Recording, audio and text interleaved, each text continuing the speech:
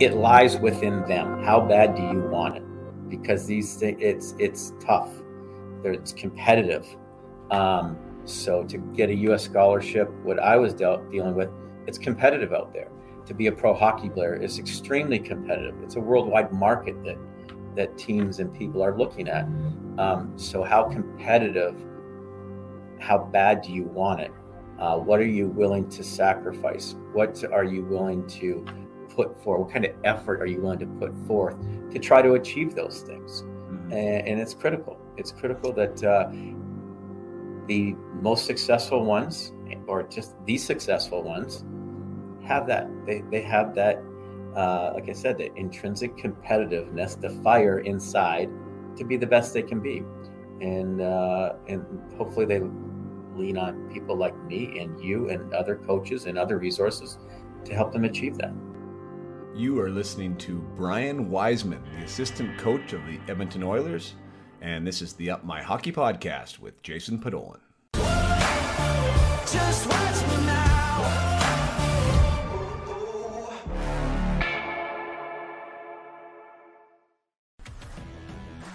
Welcome to Up My Hockey with Jason Podolin, where we deconstruct the NHL journey, discuss what it takes to make it, and have a few laughs along the way. I'm your host, Jason Podolin, a 31st overall draft pick who played 41 NHL games, but thought he was destined for 1,000. Learn from my story and those of my guests. This is a hockey podcast about reaching your potential. Hey there, hi there. Welcome back to the Up My Hockey Podcast with Jason Podolin. This is episode 76, and today we are going to be chatting with Brian Wiseman. Brian Wiseman is a name you may know, you may not know. He was a very decorated player back in the 90s, more in the minor leagues than the NHL, as he only played 3 games in the NHL with the Toronto Maple Leafs. But he did come out of Michigan, University of Michigan, where he was a heck of a hockey player there for the 4 years he stayed, and then he was a prolific scorer in the minor leagues, in both the AHL and the IHL, where he ended up winning a scoring title and an MVP award in the IHL the year his Houston Aeros, led by Dave Tippett, won the Turner Cup Championship. So Brian had a very great career in his own. He did follow Dave Tippett to the Edmonton Oilers, where he is now the assistant coach, working with the forwards, also responsible for faceoffs, and is also responsible for the development of some of the younger players on the team. So absolute pleasure to have Brian on. Brian was a line mate of mine for the playoffs the year I got traded to Toronto. So I got traded to Toronto. Things didn't go quite as awesomely as I would have liked with the big club. So when we were out of the playoffs with the Maple Leafs, they asked me to go down. I shouldn't say asked. They told me to go down to St. John's and play with the Baby Leafs there for the Calder Cup playoffs. And I was fortunate enough to be placed on a line with Brian. Wisey is a heck of a player, as I said earlier. Great vision on the ice, really understood the game, high hockey IQ, and loved to distribute the puck. So as a shooter, it was a lot of fun to play with him. Unfortunately, Wisey got a real bad concussion that year in the playoffs and was forced to miss the second half of the playoffs, which definitely hurt our chances. We ended up losing to Hamilton in 7 games that year. But yeah, this is a great conversation with Brian. Anytime you have a chance to talk with somebody, from the NHL, but from the NHL on a team that has arguably the 2 best hockey players in the world on it, how can you not be excited about a conversation like that? So definitely talk some Connor McDavid. We definitely talk some Leon Draisaitl. We talk about some of my favorite topics like culture, like intangibles, like self-assessment, preparedness, some amazingly common themes that these coaches want to discuss and look forward to discussing, because it really speaks to how to be great. And you know that this is the whole focus of this, is like, how do you be your best as a hockey player? How do you be your best as a coach? How do you get to the places you want to get to and reach the goals that you want to achieve? And you can pick up something from every one of these podcast episodes, and this is not a stranger to that, because Brian drops a lot of truth bombs here. He drops a lot of insights and a lot of gems along the way. So I think you're going to really enjoy this hour conversation with Brian Wiseman. So let's listen to the conversation with assistant coach of the Edmonton Oilers, Brian Wiseman.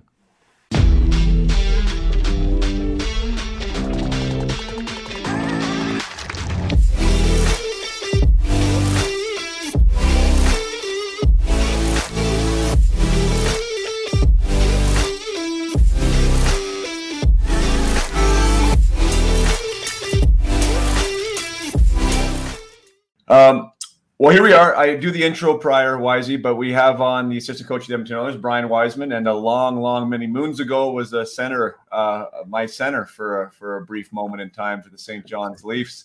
So welcome to the podcast, Wisey. No, thanks for having me, Jace. That's good. It's great to reconnect with you after so many years. No kidding, right? My goodness, we've had a common denominator there in Dave Oliver. So I know he was also a line mate of yours. Maybe a little more successful line mate. You guys won a championship together, but he's kind of kept me in the loop with you and what you've been up to, and obviously got us connected for this interview. So great to see both you guys doing so well in the NHL.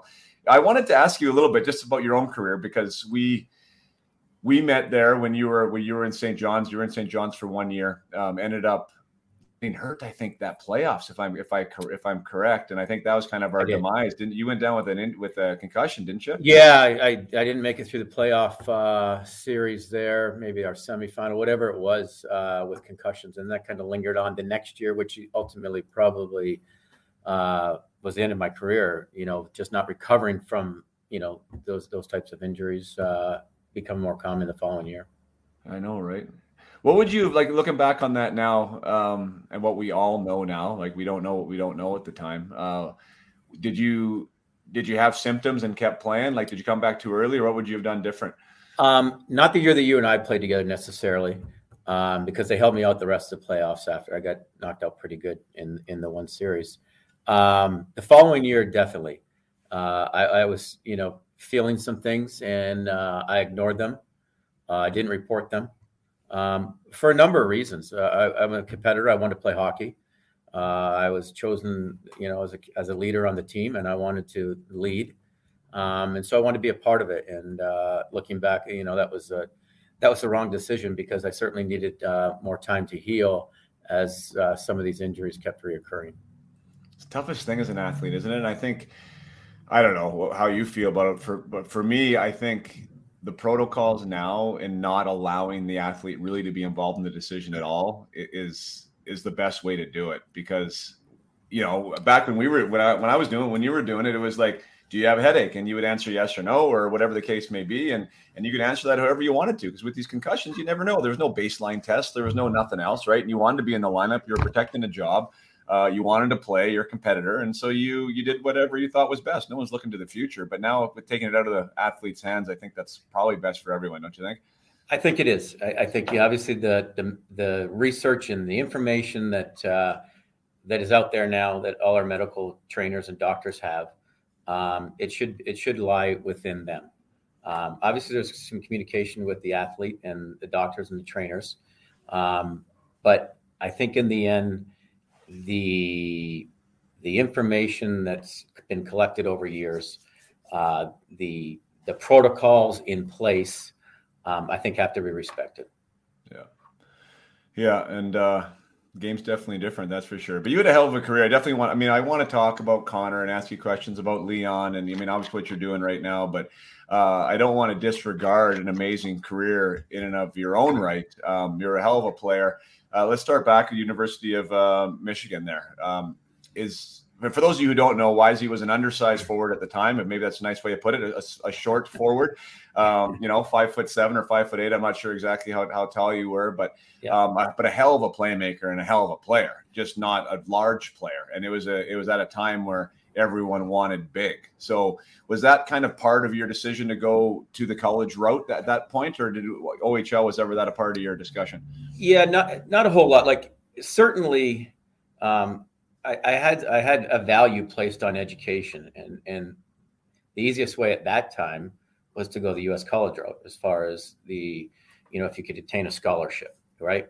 And so I had some opportunities in the OHL. Was drafted there, and I guess courted there.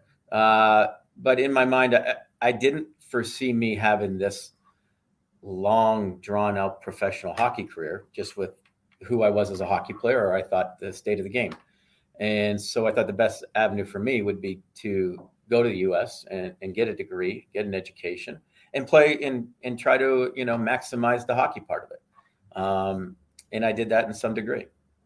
Yeah, darn straight you did. You guys had great teams there, and you were productive from the moment you walked in to university there. And I think that's where you and Ollie first started playing together, if I'm not correct, right? We did. We came in the same year. We were roommates and classmates, and right from the get-go, essentially probably line mates for the majority of our 4 years. So I was been fortunate to play with a lot of good players, Jace, as you that one year in St. John's and amongst others in my professional career, but Ollie specifically in college. We had a connection. We had a real sense of where each other is on the ice and what each other are going to do. So we had a real strong connection that lasted for a long time in many games and lots of great victories. Yeah, you did. And you won a championship there in the I together. I believe he came back that last season, right, and helped you guys win. And that was the year you won the MVP in the IHL that year. We did. We had a great year. It was in Houston. We had another teammate of ours, Cam Stewart, who was reunited, a college teammate that was reunited with. There were three of us, and we had a tremendous team in Houston, led by Dave Tippett, who's the head coach here in Edmonton. But our team was, as you know, the successful teams and the championship teams, there's always a degree, potentially 1 or 2 degrees of what makes that team get to the top. We certainly had talent. We had a coach. We had talent. We had multiple players at positions that were really, really good and effective. But we were a close team. We were a band of brothers. We stuck together on and off the ice, and I really think that took us through some hard times, and really made a long season so enjoyable. We enjoyed being around the rink with each other. We enjoyed being on the road with each other. We enjoyed working hard for one another. We kept each other kind of accountable in different situations of the year. It was a special group, and we're fortunate that we were able to end it in the right way with the win. Yeah, I don't think it matters what league you're in. I mean, the story about championship successes and sometimes even the bridesmaid, to be honest, to get to the final and to get there. I mean, things got to go right, and maybe it always doesn't go your way right to the end. But generally, the theme is the same, and there's a togetherness and there's a family kind of camaraderie feeling to it. And I've had that discussion on this podcast before, and it's like, which boils down to the word the culture word, right? That everyone's trying to find and what that means and what it is. And one of the elements seems to be a togetherness. In your level at the national now, with the way the game is and with COVID and with what all these things that are happening and the social habits of players that are different than when we were around, like how does that unity happen away from the rink? Does it, or is there just a different way to do it? No, it certainly does. Without question. And I believe we have a unique group here in Edmonton, a fairly young group for the most part, but a group the core group has been around together for an awful long time. And certainly some special players in that group. Our coach, Dave Tippett here, has a great feel for what our team needs to pull back, to push in different situations. I think our players respect that and respond to that. So it's an all-encompassing answer. I think that you have to have the right people in the locker room that are motivated for a common goal, and you need the proper leadership, and we certainly have the proper leadership here in Edmonton. With today's, and this is just me being a player and a more question from a player perspective. I remember like the road trips were fun back in the day, because that was when you have your single guys and your young guys that are doing whatever they do at home, and the family guys are family guys, and you go on the road and everyone's got to go to dinner or everyone's got to go to lunch. So like everyone that was more the place to bond. In this day and age with cell phones and how famous really everyone is that, can you go out for just beers anymore? Like, do guys do that, or what does that look like? Yeah, it certainly is different, the landscape in terms of what you described. I'm sure our guys still get together, enjoy each other's company in different settings. But you're right. It's that's part of, the camaraderie of some of the great memories that we all have when we played, right? Those times together, bonding, at a restaurant, on the road, after games, in the locker room, or wherever that may take you. So I think there's just a little different awareness of it now. In today's era. But nevertheless, it's important that the guys respect each other, get along with each other, and work hard for one another. Yeah, for sure. You mentioned you got a special group there. I want to talk about Tip though for a little bit, and even like back to you, because you guys, you and Ollie, there's a history there, and I'm all about relationships, because I think that was one thing, not that I didn't miss it, because I felt that was really important, especially with my teammates. But the relationship between players and coaches, sometimes I didn't do a great job with. Meaning trying to cultivate it or understand what they wanted from me, or whatever the case may be, right? You won a championship with Dave Tippett. And I know Tip and Ollie are still close, and I think that happens again. Like we talk about families, we talk about championship teams, we talk about, going to war for each other. There's a respect and a trust factor there. Is that how, because I know when Tip came to Edmonton, like that's where you left Michigan, you came with him. Was that part of like your guys' history and you ending up in Edmonton? No question. Certainly. It took us back to our time and our relationship that was built in Houston back in the late 90s. I played for Tip for 2 years. So it started there.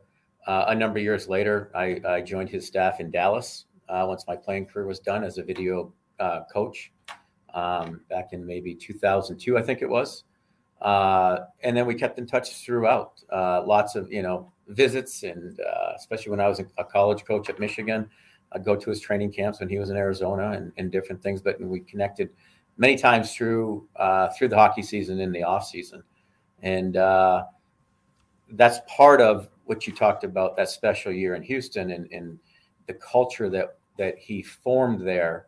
There was respect for our coach, and there was mutual respect from coach to player, and strong relationships and strong bonds that were developed there that still are maintained now. And it would go across lots of coaches lots of players from that team are in coaching now.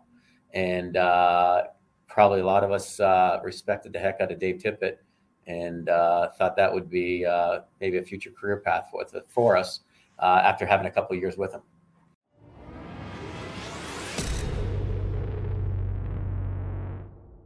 Take a short break here, as always, just to say thank you to you, the listener, you who choose to download and to watch and to comment. Love everyone who is a fan of this podcast. I really appreciate your support, as it allows me to keep doing what I'm doing, because it motivates me to keep doing what I'm doing. I, of course, love the conversations myself. I really do get inspired by having the conversations with these players, but listening to the impact that it has on the conversations and the car rides that it allows moms and players to have, and dads and players to have, to have discussions around dining room tables about how some of this stuff applies to you as an athlete and to your family. It really motivates me to keep pushing out the episodes. So thanks so much for doing what you do. As always, I appreciate any review that you may give, any shout out on social media. Anytime you talk about it with one of your friends or one of your family members, I do appreciate it, as that is the best way to spread this podcast and get it into more people's audio devices. So thank you again. Keep the reviews coming. And now back to the episode with Brian Wiseman. What a great, compliment, really, at the end of the day, right? Like that, a coaching position, which you're in now, it really can be inspiring, right? Not only to the group that's playing for them, but even like from a mentorship role of like, geez, this might be something that I want to do. I want to be a leader of men in some capacity, right? When Dave called you there, like, did you know as a player, like, did you have your eye on that at the time? Like, this might be something that I would want to be on a bench one day? I think so. I think it was always in the back of my mind, even going through college. I went through it. I got a degree in education. So I thought during the time, I stayed in hockey, maybe coaching would be a platform for me to use that degree, the teacher's degree. And as I made my way through hockey, I tried to take notice of different styles and different approaches some different coaches had with the way their teams played, or specifically how coaches coach my team. For example, our coach out in St. John's, Mark Hunter. I love Mark Hunter. I thought he was a tremendous coach. He much different than Dave Tippett, but both very successful in their ways. And so you take a little bit from all the people that you've been exposed to and around, and try to formulate maybe a little bit of who you are and what you want to be as a coach. And so I've been fortunate around tremendous mentors of mine that have been in hockey that I've taken a whole lot from. But it's a great profession. It's to be able to stay in the game has been certainly blessed me. It's allowed me to have different places and stops along the way, from playing now to coaching, family situation, some different cities we lived in and moved to and from. So it's provided me a tremendous life. Yeah. Hockey's a great vehicle for that. You meet a lot of great people, and it's great 100%. To be able to evolve, even like yourself. You're talking about as a person, essentially, right, within the game from different aspects, being a player and growing into the leadership of leading a team and learning from others in a different way, right? Yeah, as players, we were trying to pick up things from each other and learn from each other, and now you're in the coaching aspect doing that as well.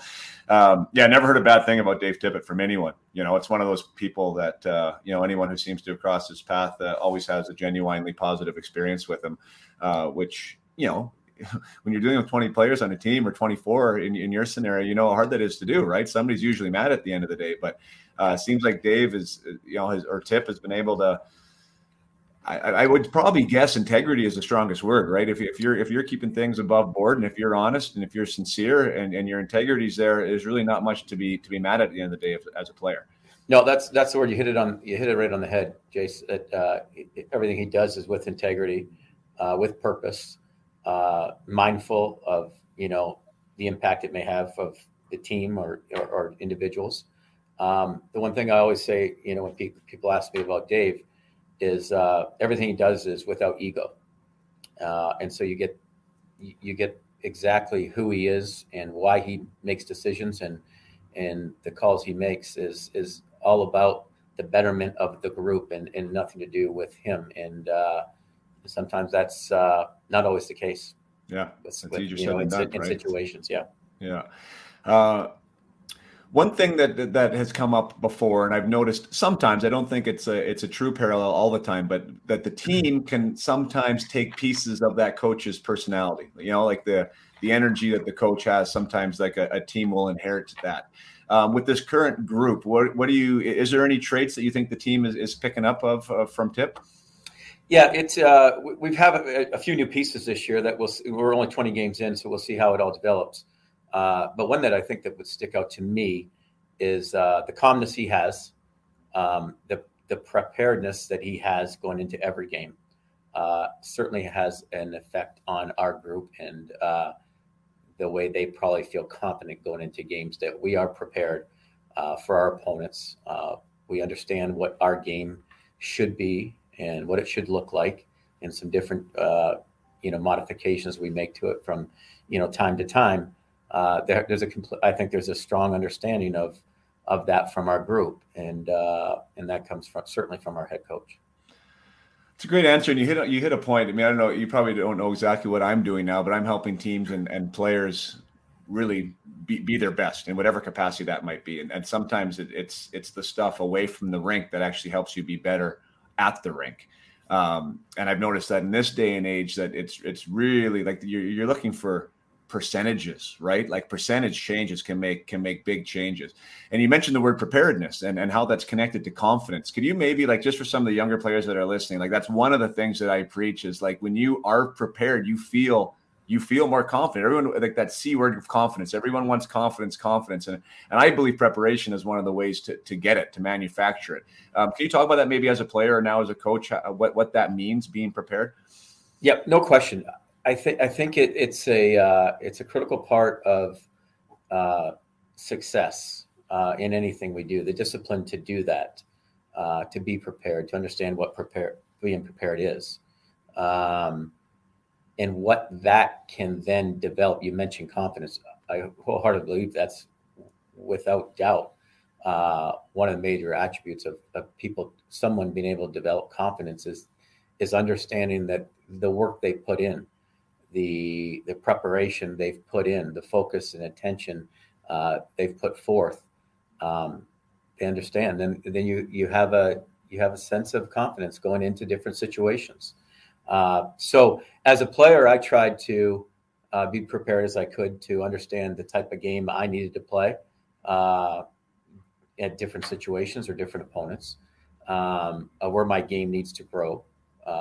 So I think self-assessment is a big part of that as well, in the reflecting of one, where your game's at and some different things that you could change and alter along the way to for improvement. And that's part of the preparation, I think, as well, just a self-recognition. But to your point of the direct link between being prepared and the confidence that can grow from that, I certainly believe in. And we talk about being prepared, often in college. We did it a lot.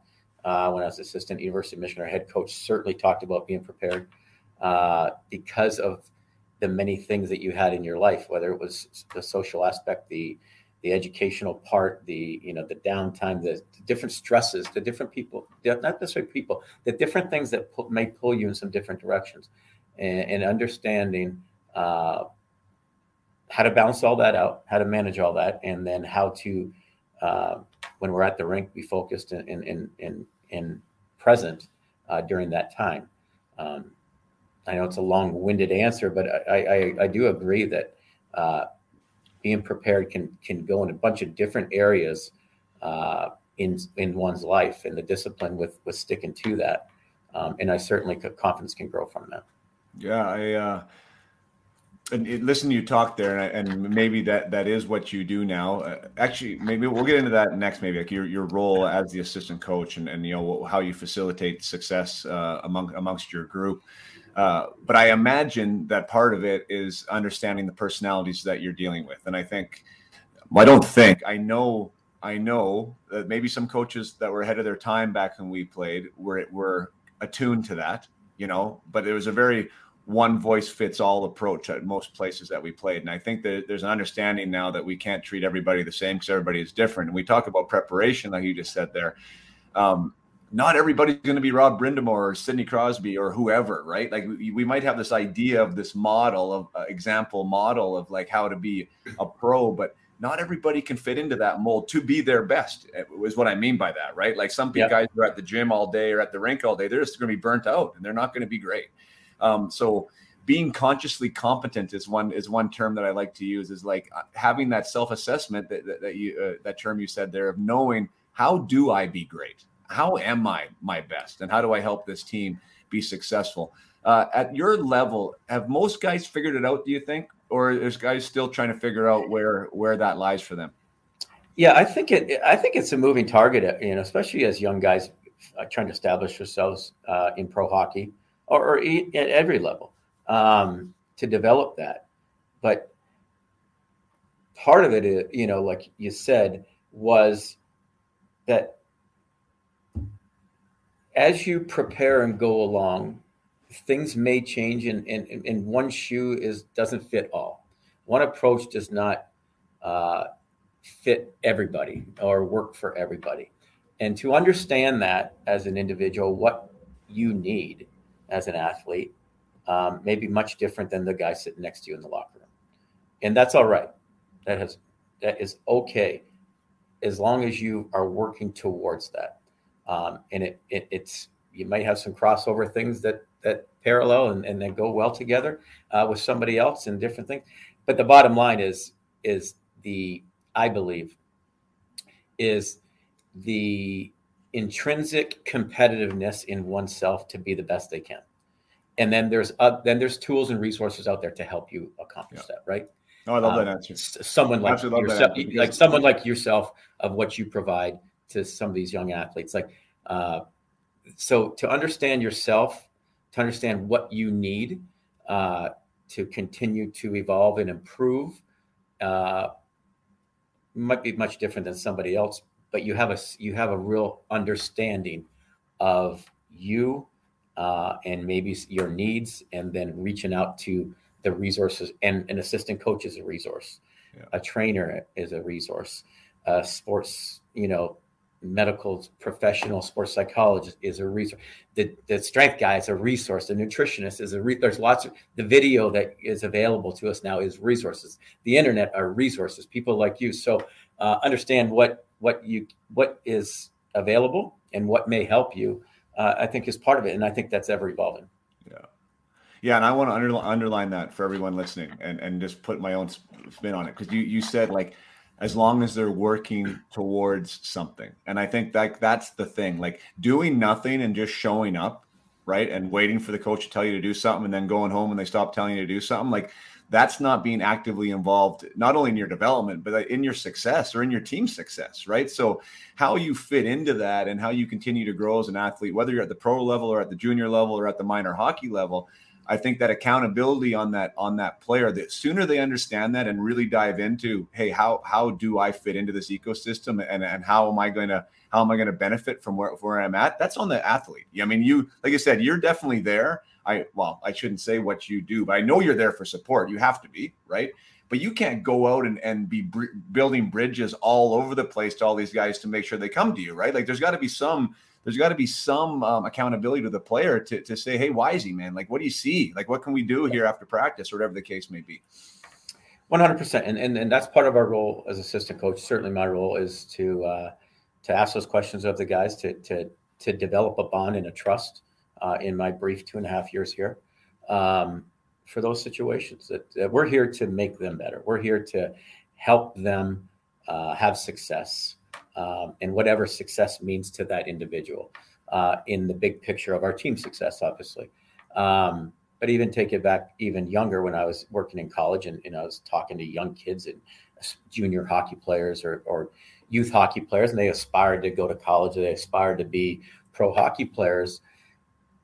Just like, just to echo what you said, it lies within them. How bad do you want it?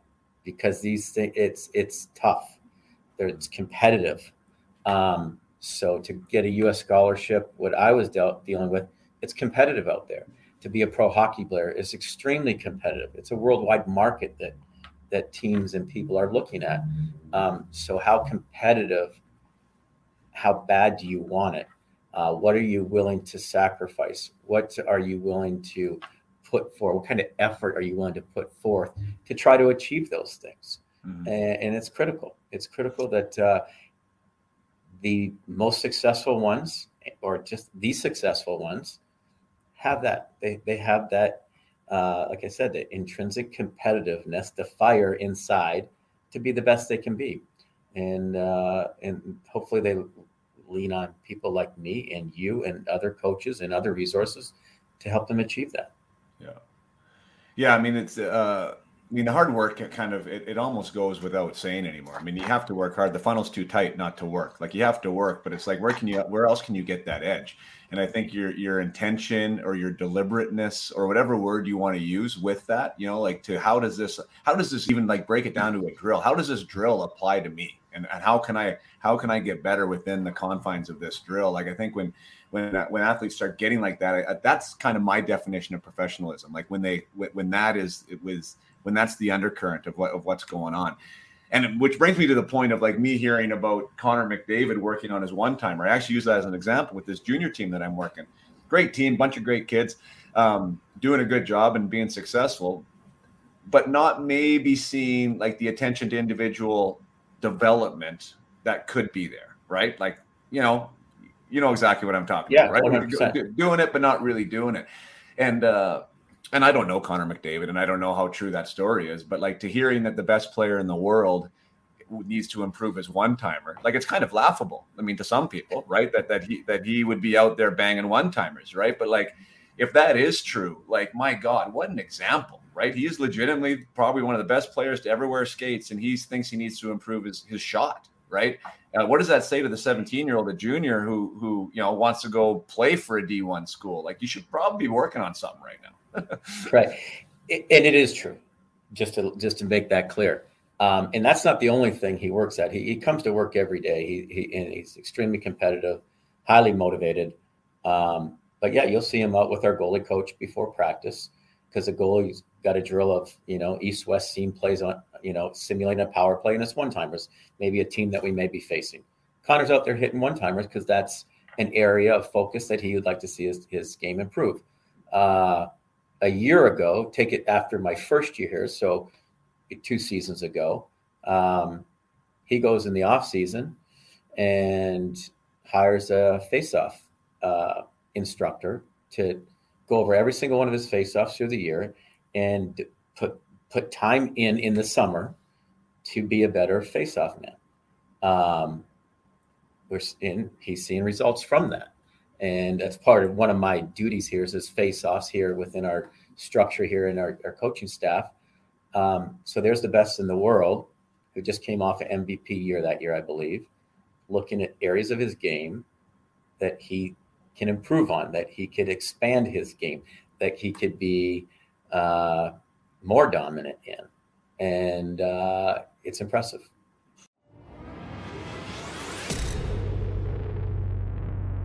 Just take another short break here with my conversation with Brian to remind you that there are ways to follow me.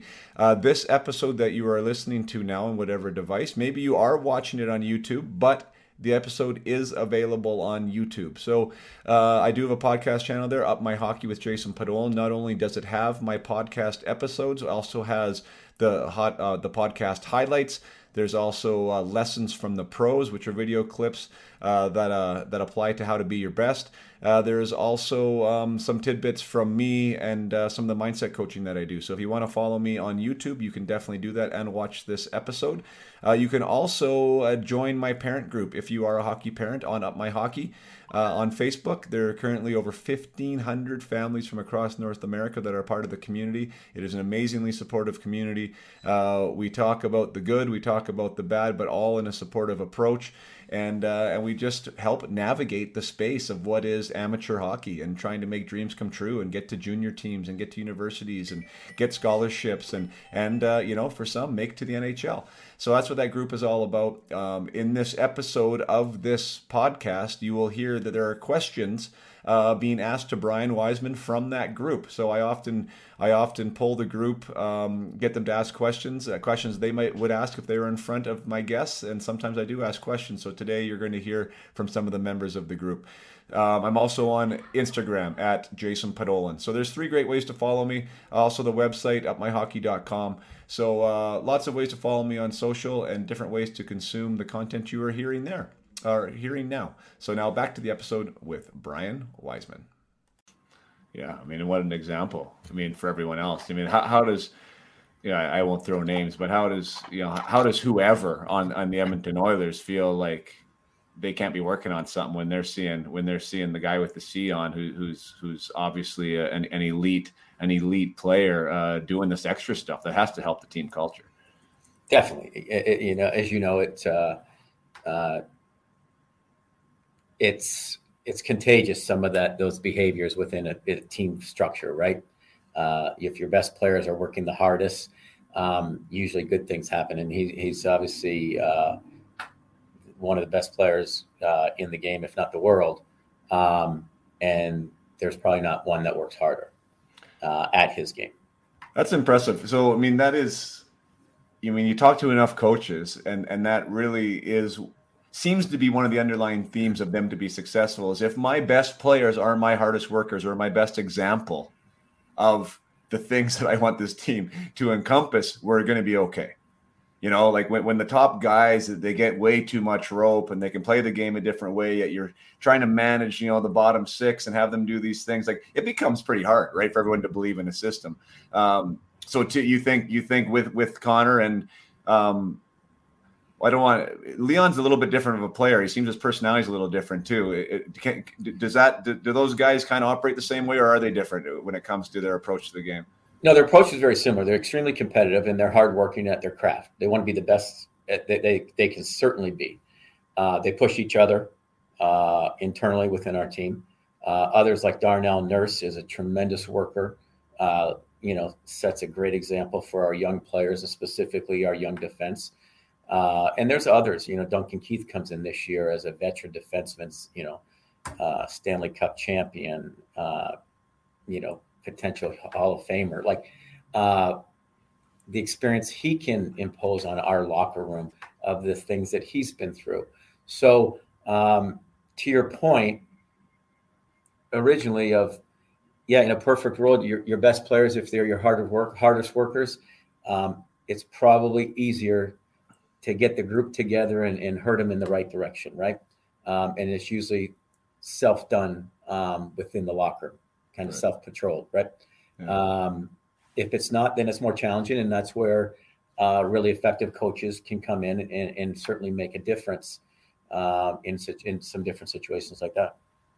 Since we're on Connor, I had to ask, because it was all the buzz of social media there a week, and I know that the way social media works now, it's a story one day and it's gone the next, so it's about 6 days old now, and maybe you've already talked about it, but Tortorella and his soundbite with and I personally think it was a little bit misconstrued. I think it got blown up a little bit, but he said that Connor needs to change his game in the playoffs. And I probably even paraphrased that wrong because it's picking on Torts. But I think he maybe had a bit of a point there. But what is your thoughts on that comment, and how did you digest that? And was it water off a duck's back for Connor? Or does it, how did that impact anything? Yeah, I didn't hear John speak directly to that. Obviously, I heard some people paraphrasing, some just talking amongst here. I couldn't tell you if it affected Connor one way or the other. But I can tell you from my experience with Connor McDavid, he cares. He cares an awful lot about winning. He's motivated and driven to be a winner, not just be an individual great player. He wants to be a champion.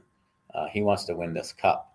And so the motivation, the commitment for him and his focus of doing that certainly is there and evident in every day, just about every time he takes the ice. And so I believe you can win with people like that.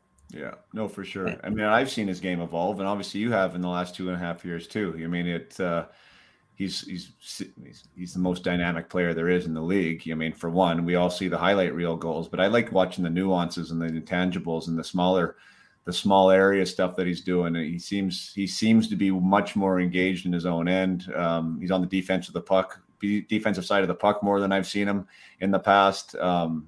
He's battling a little harder in those areas, I think. So I don't know. I mean, to me, that's maybe what Torch was saying, maybe not. Like maybe in years past, it was kind of more of too much of an offensive focus. But like I see a really complete player in Connor McDavid now, and I think that's a testament to what you're saying there, that he wants to win.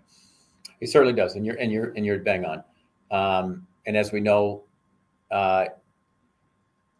majority of all championship teams across all sports can't rely on one individual or two individuals. It's got to be a collective effort.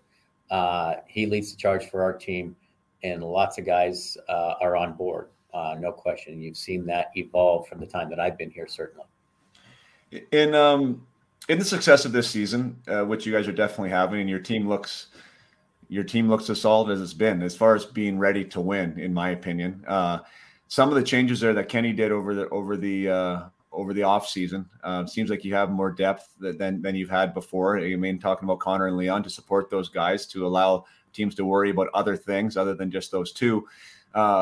Who's the glue guy in the room now? Everyone wants to talk about Connor or Leon or, some of the stars. Who's that guy in that locker room that's maybe been an addition or stepped up into the role that just is a real big piece of that locker room?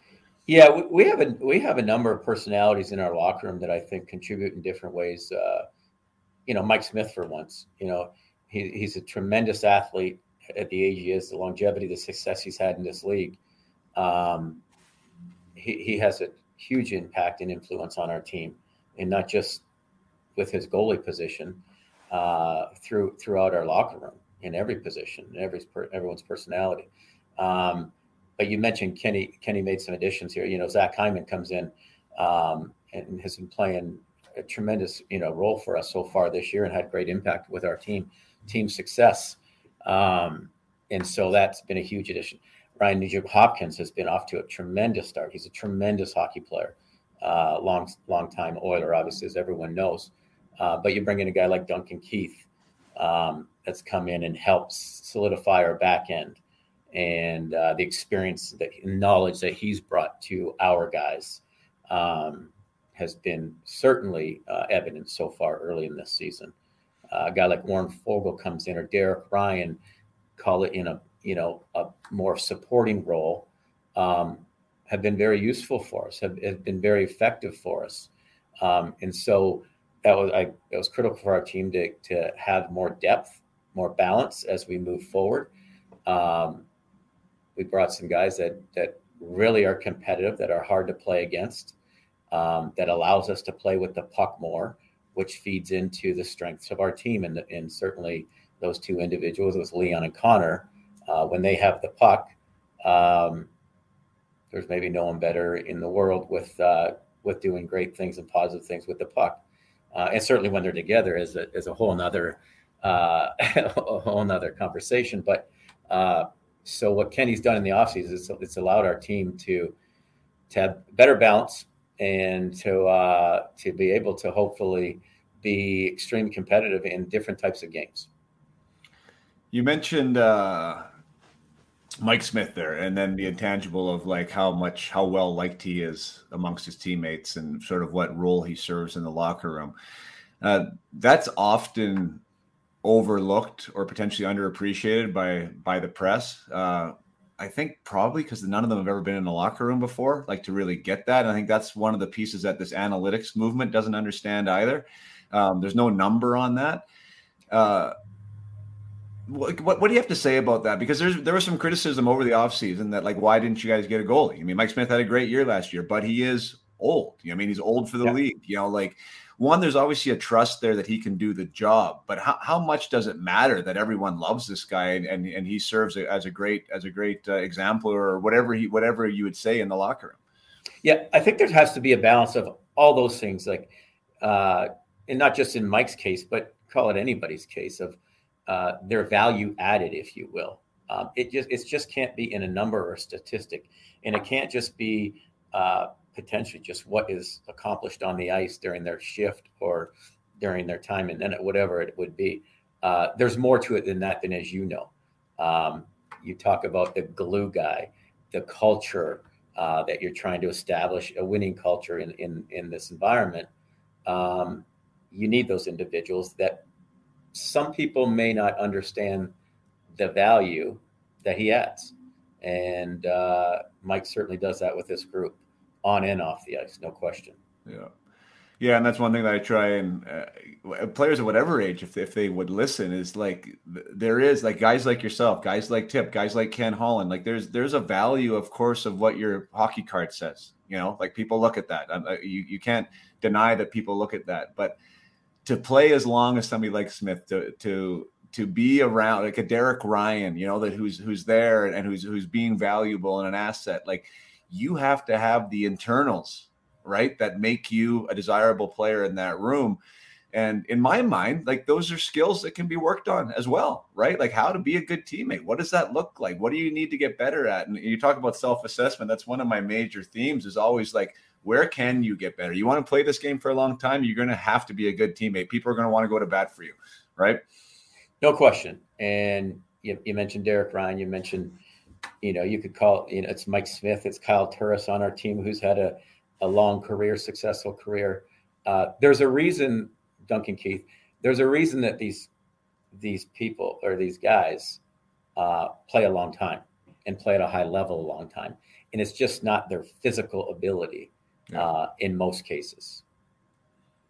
Yeah, exactly. The physical ability is the one where everyone falls in love with, but it's those other things that I try and shine a light on a little bit, is like those things matter too. Derek Ryan's story for me, he was actually a podcast guest, and he was one of the, well, there's been quite a few now actually that I don't know at all, but I never met him before at all, but we had a connection from the Spokane Chiefs because we both played there. And I know the alma mater there in Michigan is kind of the same. You're part of a fraternity, right? When you play somewhere somebody else does. But are you familiar with his story of like him going to Canadian University and then to like some no-name league in the middle of Europe, and like now he's an NHLer? Like it's so phenomenal.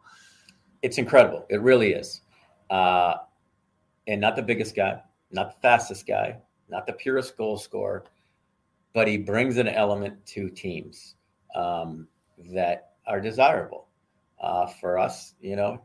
He's a right shot centerman that digs in on face-offs, that can kill penalties, that can match up against strong opponents.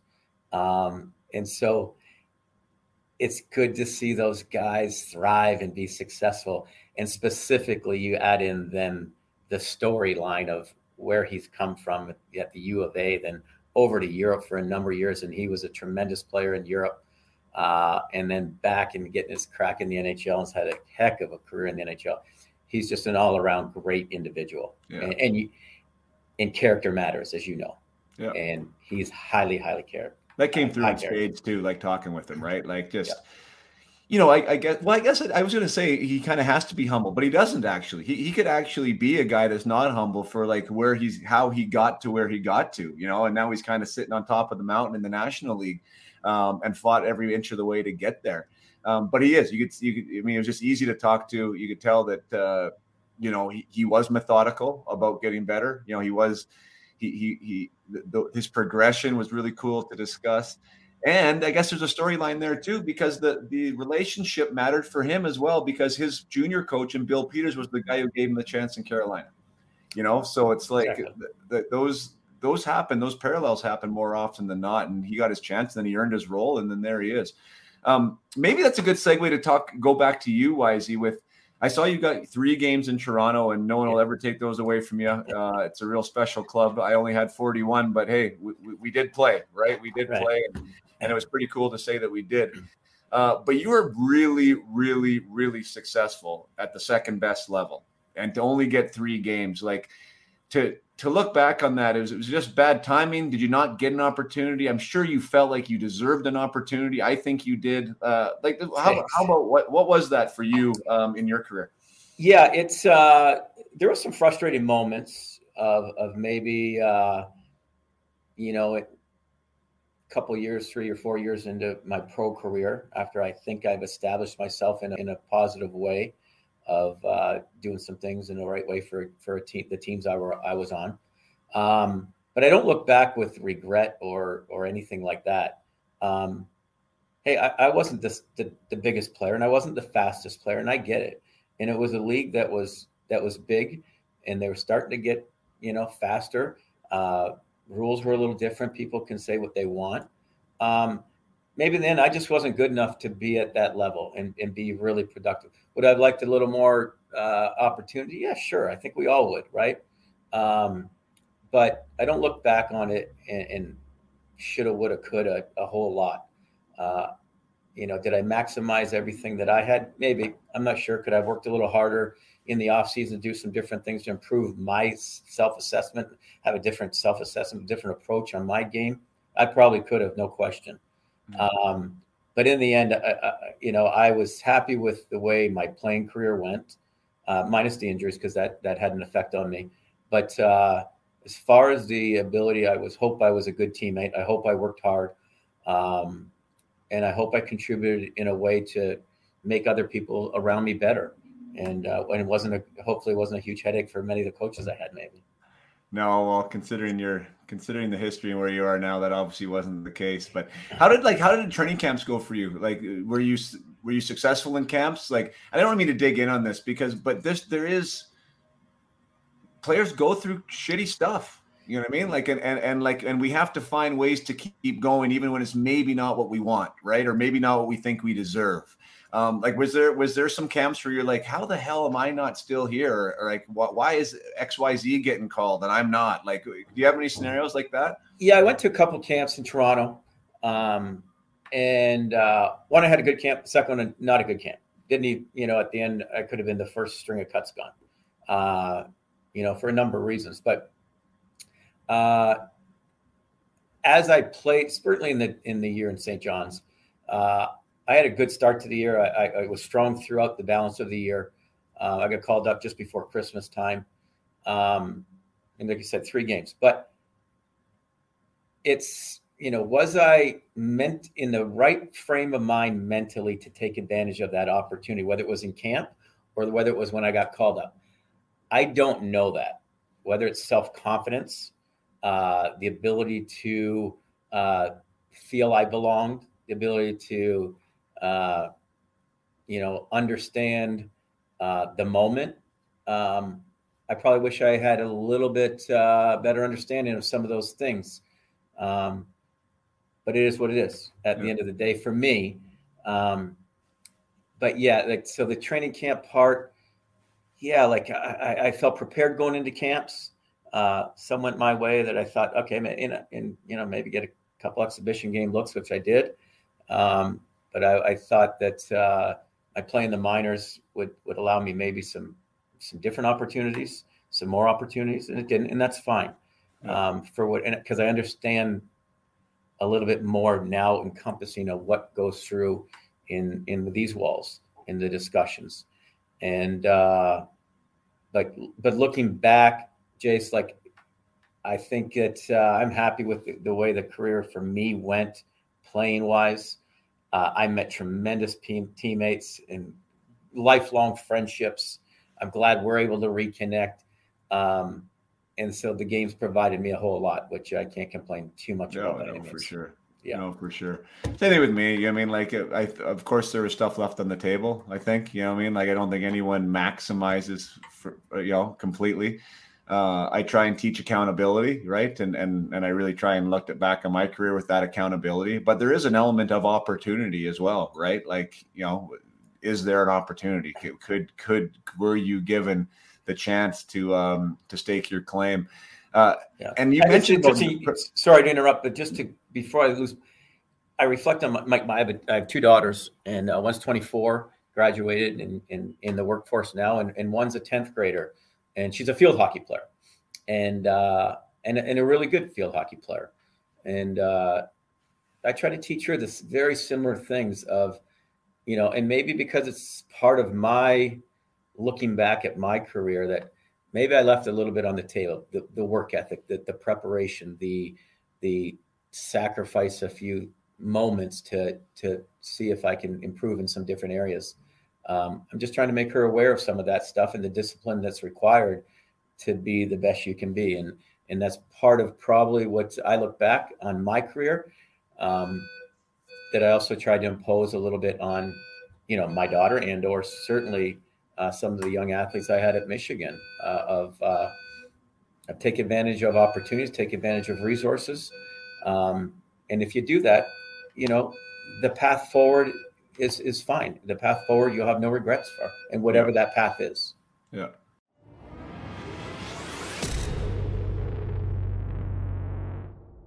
One last break from the episode here with Brian, just to share how to work with me. I know a lot of families do reach out, either on an individual basis or coaches. That is what I do during the season, is work with teams to help them get better. I walk them through my Peak Potential Hockey Project, which is an amazing team builder. If you want to get an advantage on your competition, having all of your players take the program, and whether the coach himself takes the players through the coaching session or whether they use me to take the players through the coaching sessions, it is an invaluable tool to help reach goals and help to win some hockey games.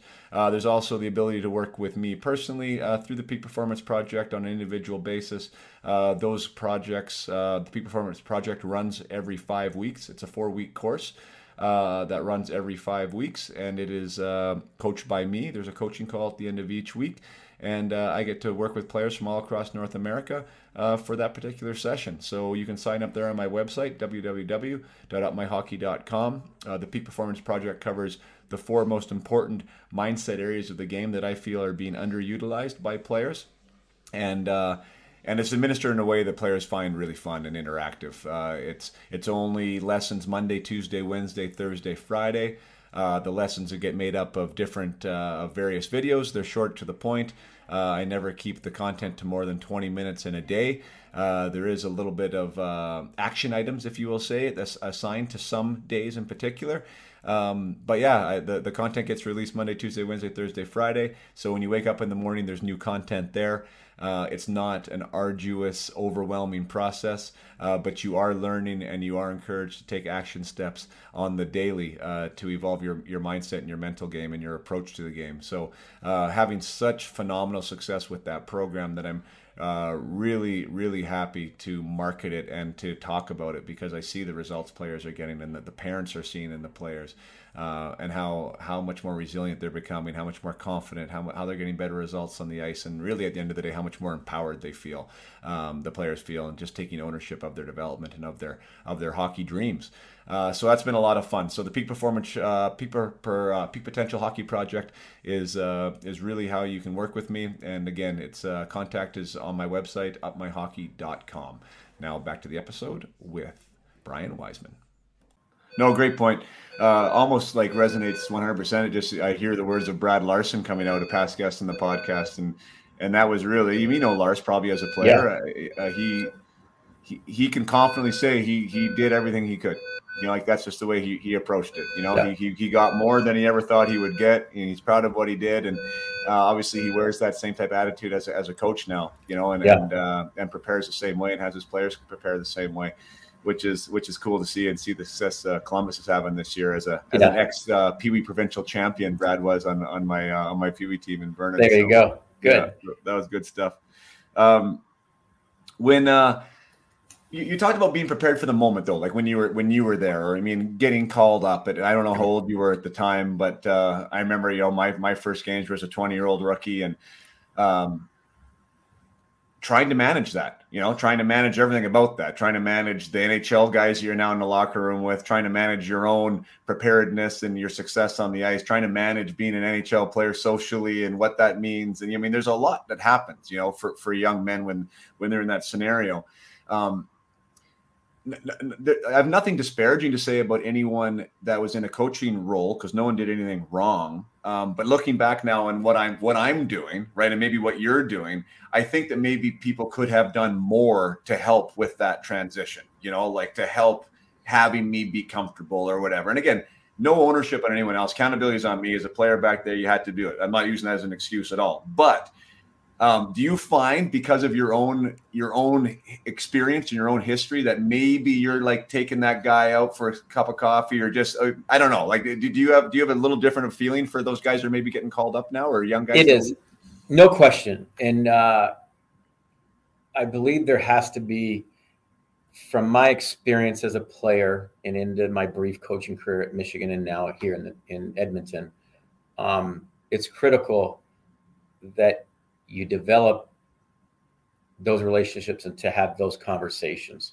We were just talking with the other assistant coach yesterday. Ironically, he was talking about his own boy and hockey player, and some of the positive reinforcement and how positively that can affect going forward. And not BSing anybody. We're not here to do that. We have to be honest and truthful of somebody's game, but to give them the pat on the back, to give them the voice of confidence, to instill some of that confidence that they can then grab a hold of and build and magnify themselves, I think is ultimately critical, that you see coaches do much more of now than maybe previously. Not that they cared any less then and now. It was just a different approach, as we can all understand and appreciate. I think now you see more coaches having those conversations, those moments, those touch points, we'll call it, with these individuals to hopefully make some positive impact and instill, you know, some good vibes and confidence moving forward. Because it is daunting getting called up for your first time in the NHL or at a training camp, your first NHL training camp, when the nerves are going and the anxieties up high, or whatever that the stresses you may be dealing with. Can we calm those a little bit? Is part of our role. Yeah, I know that's a great answer. I mean, that comfortability, right? I mean, you talked about being positive too. Like I use the term catch them when they're good. Like it's really easy to see the mistakes and want to correct the mistakes, or, you know, the inefficiencies. And I think that was kind of more in our time too, but I see it like I head coach younger athletes, right? And I totally see that difference at that level of like, catch them when they're good. Like the positive reinforcement can be such a great coaching moment for everybody as well. Right? Like, look what just happened there. That was awesome. Like, that's what we want to have happen. And of course, the terminology used with some of these pros at your level would be different, but I think it's just as effective, right? If you're constantly showing mistakes and the videos about mistakes and how we made mistakes, like, you got to show some positive stuff too. And I find that a lot of teams are starting to do more of that. It is. And it's incredible you mentioned that, because it's so important. You know, we need to point out some areas of improvement within the individual or team game, but we certainly have to recognize those positive things that are going on in the individual or our team's game. My coach, you know, at Michigan, Red Berenson, who I played for 4 years and I coached with for 6. A tremendous individual, brilliant coach. Would always talk about when I went back to coaching with him, but, hey, grab so-and-so and look back at last week's and let's show him, 6, 8, 10 really good clips, when he's not feeling it. Or we have a goal scorer that's struggling. He's maybe gripping it and he's just fighting it a little bit. Hey, let's pull up his last 10 goals he scored. Let's show him some of those. Or maybe we got a big series against the same team and he scored 4 last year. Let's bring him in and show him if it's kind of goes in line with what we think he needs to do. It's powerful. It certainly is. And I think it's great that people are recognizing yourself and others, that the impact that those conversations, those moments can have in one's confidence. And this kind of brings us back to the original thing of confidence building. And there's lots of tools out there, but how to build one's confidence is part of our responsibility. Yeah. Yeah. Sometimes guys can get a bit high and get complacent, and sometimes they're too low and they need a pat in the back, and you're always managing that roller coaster for sure. We'll finish off here, Wisey. We're rolling up on an hour. If you don't mind, I got a parent group on Facebook from all across North America, 1,500 families. And sometimes before I interview a guest, I'll just ask, who I'm speaking with, if anyone has any questions. And there was 2 or 3 good ones here. So if you don't mind, we'll just ask some questions from the parent group, and they'll get to hear it on the podcast. So the first one's from Dan Kaufman. He says, how does the Oilers coaching staff share the workload of their team? I'm curious how the teams in the NHL parcel out the jobs and what those jobs are. That's a good question. Great question. So our head coach kind of oversees everything that's going on. We have 3 assistant coaches, a goalie coach, a video coach. We have a big staff. So one of our assistant coaches takes care of the penalty kill, like a focus on our penalty kill and defense. One would have a focus on power play in our forward group. Myself, I have a focus on face-offs and primarily the forward group, and some of the younger guys that are coming up through the ranks would be probably an area of focus for me that I was brought in to do and some different things. We have our goalie guy, our video guys in charge of, make sure all of the managing of the video and pre-scouts and everything's in line for our coaching staff. And our head coach kind of oversees it all and really monitors our 5-on-5 play and dives into statistic stuff, analytic stuff that I've dabbled into here as well. We have a very unique staff here in Edmonton, Jason. And I've only been on a few, and I don't have this long history of coaching. But I would hesitate to say there's not many more staffs out there that are more connected and respect and great respect for one another than what our group is. And not saying there's bad ones out there by any means. We have a very connected staff, and it starts with our leader, Dave Tippett. And you can mention Ken Holland in that breath of who put the staff together or helped comprise the staff. Again, we have our responsibilities. We all respect others' input. We have multiple eyes on different things that are going on in the game. And I'll go to to our assistant coach and ask him about, hey, you seen anything on faceoffs that maybe I'm overlooking? I'm not seeing it. And he'll do the same thing on power play. Or PK does very similar things. So our head coach oversees everything.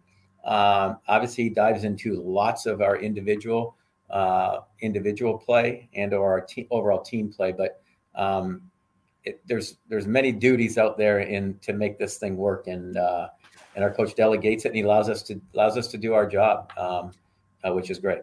That's cool. Yeah, I'll have one follow up on that. I know again 20 years ago that the head coach was in most scenarios relatively unapproachable, maybe be the right word.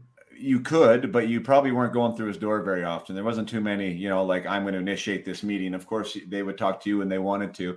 But the assistant coaches were the guys that were playing cards at the back of the bus and, kind of working on stuff with the players and were more of that liaison maybe to the head coach. Is that still kind of the traditional role? Are you kind of more of the getting to know the players a little bit and trying to build those relationships? Yeah, still in that process of building relationships with players, understanding what they need, understanding player A to player B, what their different needs might be or their personalities. Our head coach here, I always said that Tip was ahead of his time. he was, quote unquote, back in the day, the player's coach, whatever that term means to people. But what you said, he was approachable. It wasn't always a one way. You had to go see him. He was seeking out you for just conversation. How you doing? What's going on away from the rink? Different things to married guys with families, with the single guys with not. That was back in 1996, 97, 98, 99 when I was with him. In those years, as the head coach, that wasn't necessarily the norm for the head coach's role. But it's certainly appreciated, because I certainly appreciated as a young player back there that my coach developed a relationship, or wanted to develop a relationship. And then there was a sense of, he has my best interests at heart. He wants me to be the best I can be. I understand that. And little did I know, we had a lot of guys that played really hard for him. Yeah. Well, it humanizes him, right? Yeah. Yeah. I don't know what word to put on it, right?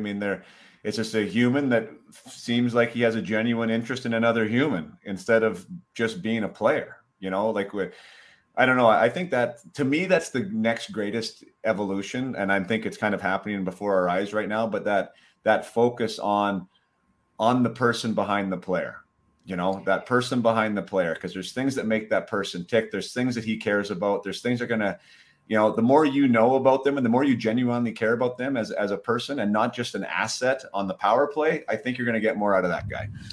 100%. It's a relationship-driven process that these guys just happen to be hockey players. And a former coach said that much more eloquently than I did. Todd McClellan, when I was at a camp of his, is, hey, we're in the relationship business, and getting to know these individuals to make sure that they care and there's a mutual trust. They just happen to play hockey. Yeah, cool. No, I love it. Paul Parkinson's asks, I would ask him if he's concerned about where they place in the standings or if their focus is a deep playoff run. Also, how do you maintain focus through an 82-game schedule? Good question. We certainly are mindful of the standings per se, because obviously there's thresholds throughout the season that is an indicator of where we stack up against others. Obviously we know how many teams make the playoffs, so there's a standings part. But our focus really here, and it comes from our coach, is, and you'll hear lots of coaches, it's just how are we playing? Like, where is our game at? Are we maximizing right now as best we can? Now, that may not, our maximum might not be the same now as it's going to be in January as it will be in March. But as the team is comprised right now of what we're going through, schedule, different things, are we maximizing? Are we playing the best to our ability? If the answer is yes, we just keep moving along. And with that, you hopefully through that process that you're getting the results that you want too. But certainly mindful of these standings. And we do talk about early now of playoff style hockey, because our goal is to make a long run in the Stanley Cup playoffs and hopefully to achieve the ultimate. And so we're mindful of that. We talk about it, but more it's about the day-to-day play and approach that builds to that time in the springtime.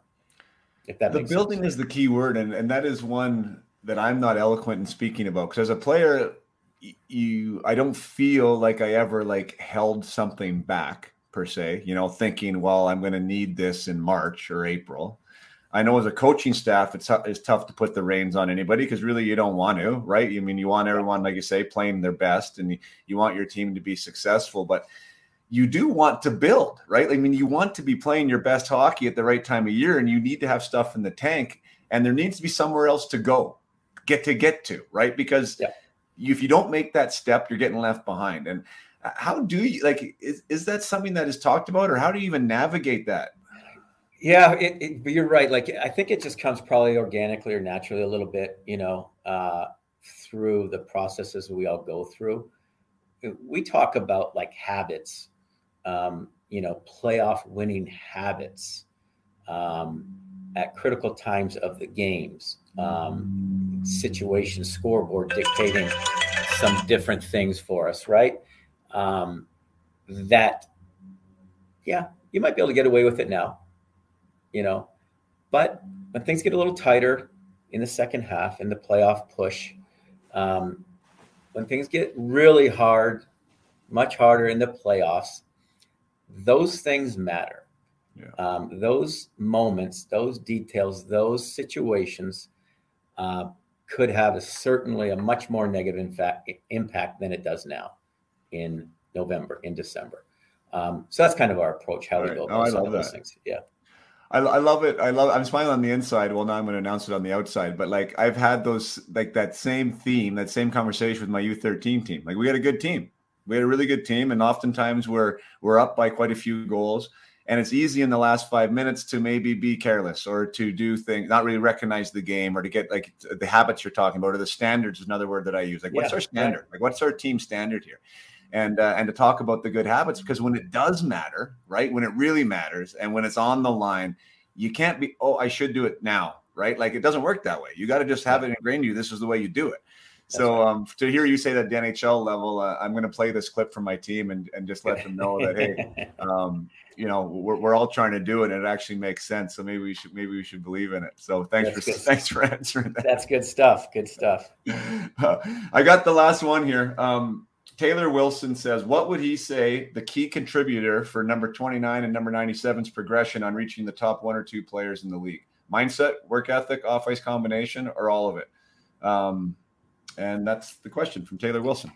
Yeah, Taylor, I don't know if there's one specific answer to that. It would probably be a lot of what you put out there, all of it. Work ethic, mindset, commitment. They're highly motivated individuals, number one. They want to be the best. They're team guys. They're, that want to win and do what it takes to win. And they're ever evolving their game on and off the ice, how they can impact others, understanding. They're maturing, and not in a negative way, like they're immature. They're maturing as they go on. They're 24, 25 years old. They're maturing. Their game's maturing. Their impact within our locker room is developing over the short time that I've been here. It's impressive to see. And, we go back to Leon was the Hart Trophy winner a year ago, and Connor 2 years ago, or vice versa, I guess it was, right? They're very motivated individuals. I talked about intrinsic competitors. They are, but tremendous respect for one another, and respect for what the other individual does amongst our team and the contributions they make. And so, as you know, most teams, winning teams, they have a combination of some pretty good hockey players, and we're fortunate to have two of the best here. Yeah. Yeah, I mean, I'm not a part of the Oilers news feed on a regular basis, but from what I do get out of Edmonton and how they cover, like how the press covers McDavid and Draisaitl, I don't feel, well, one, I mean, Draisaitl was 4th overall. McDavid was supposed to be like the next coming of Christ, right? I mean, like everyone thought that he was going to do that, and he's fulfilled that role. Draisaitl wasn't as heralded, obviously a very highly skilled player to go 4th overall. But I don't think anyone expected him to be winning Hart trophies and 20 goals in 20 games type of guy. So I think his evolution is really interesting. But what I wanted to talk about, or maybe ask you about, is that dynamic, because we're talking about world-class competitors who, yes, they want to win, but they also want to be the best, yet they're on the same team. You know what I mean? Like that could be really cancerous. I mean, it could be, but it seems like it's not. So like, how is that relationship with them, and how do they go about their business, having the relationship and being so good at what they do? Yeah, I believe it starts with respect for one another, what one another brings to the table, right? They have a great relationship from all my understanding with each other, away from the rink, friends, hang out. But they enjoy each other. They get motivated and competitive against each other. You see it in practice and in games. You put the two together on a line, and it's nice to see some of the stuff that they do together. They're special. They're special hockey players, but they're special people. And And I'm fortunate that I'm a part of this, learning from them 100%, and learning a ton from those guys as well as others on our team. But to be able to see this day in, day out with these two is pretty unique perspective. And it's I'm certainly fortunate. Yeah, super special. I mean, really, to be able to go in every day and be around two of the best in the world is cool. And yeah, talk about chemistry. You talked about Ollie and yourself, and I mean, you can elevate. Players can elevate each other, of course, right? You get more. Some players get more of each other, and just Connor's game compared to Leon's just seems so complimentary, right? Leon slows it down. He's slow, products a big body, sees the iso, while Connor's so fast and dynamic. I could imagine trying to match up playing against you guys. That'd be super hard. So it's a good problem for you guys. Well, it's not a problem for you guys. It's a great advantage for you guys to have. And now you have those other pieces in place. And you mentioned earlier. I mean, I think it seems like the culture is there. You talked about what you feel in the coaching room there. I know Ken Holland from my experience with the Red Wings, my brief experience with the Red Wings, and from him personally. But that feeling in Detroit when I was there was unlike any other NHL organization that I went to. Of course, they were good, but the people that were there were good people, from top to bottom. And it started with Ken. He was approachable. He's a human. You talk about ego. There's no ego there. He just wants to do a good job. Sounds like Tip's the exact same way. Now he's brought in someone like him, and you have these two obviously huge pieces of the puzzle, and Connor and Leon and all these other supporting pieces that it just really looks like there's something special happening there. And as we all know, there's a lot of special things happening in other places in the league too. So it's a hard trophy to win, but you guys are well on your way, and I think you guys are growing, and what a great spot to be in. It certainly is. And it's been a great experience for me for the last 2.5 years. Fortunate that Tip brought me along, and to be around this group of coaches and this group of players has been tremendous. Yeah, no Edmonton enjoys a good long playoff run. They're due for one. Right. So we've fun to see some good Canadian teams, this year too. Calgary's looking good as well. It should be a fun playoff. So, Wisey, we're just over an hour. I apologize for going over the hour, but it just seems to happen. We can kind of start chatting all day, but I know you're a busy man. Your phone's ringing there, so we'll cut her short. Much gratitude. Thank you so much for coming out, and I really appreciate the conversation. No, thanks for having me. Thanks for reaching out, Jay. And it was good to see you and reconnect after all these years. Stay in touch. Definitely, buddy. Well, thank you so much for sticking around to the end. That was a fantastic conversation. I really enjoyed reconnecting with Brian. Brian, if you're listening, thank you so much for spending your time. I know how busy these hockey people are. They're at the rink all the time, and there's always something to do. So for Brian to take an hour out of his day to share some of his knowledge and experience with us, much gratitude, very appreciated. And I know there was a lot of stuff in there. Love hearing about Connor's commitment. We always just automatically assume that when we see a person of that level, of that status, in whatever they do, Connor obviously being the best hockey player in the world at this moment in time, we just think that they're better. We just think that they have a higher level of skill than anyone else, and that's why they're there. Now, in Connor's case, some of that is probably true. I mean, he was heralded from a young age that he was going to be the next best thing, and he's living up to those expectations. But the thing about being the best is that whenever you talk about somebody or you hear about someone that is at the top level of their game, they have world-class standards as well, and world-class commitment to their craft. And a lot of us don't line up that way. When we get good at something, we take our foot off the gas. We don't keep continually trying to find ways to get better. We don't continually push. We don't continually strive. So for someone to listen to someone like Connor, that not only is he ultimately skilled and he's an elite performer, but he's also tenacious at his development. He's curious about how to get better. He's willing to invest in himself to improve at a status when a lot of people just wouldn't even know they have room to improve. He's the best player in the world, yet he's trying to get better. So if there's one lesson you can take away from this podcast, it's like, what are you doing today? What have you done today as a player to step into that goal or to step into that dream that you may have? You might not be getting the ice time you want right now. You might not be where you want to be. The easiest question to answer is, am I getting better? Am I getting better? Am I deserving that power play time? What am I doing in my spare time to get on the line I want to be on, or to play on the team I want to be on? And obviously Connor's an example of that. If he can be working on his face-offs in the off-season, and if he can be working on his one-timer in the off-season to try and just incrementally increase facets of his game that are going to allow him an opportunity to really cement his status as one of the best players of all time, and to also help his team win hockey games, I think that all of you out there listening can probably step up your game and become more accountable to your development. So be curious, be focused, be passionate. This game is amazing that we have the opportunity to play, and make the most of it. Leave it all out on the ice, and that means that you're aligning with your thoughts, with your habits, with your goals, and when we do that, we're doing things right.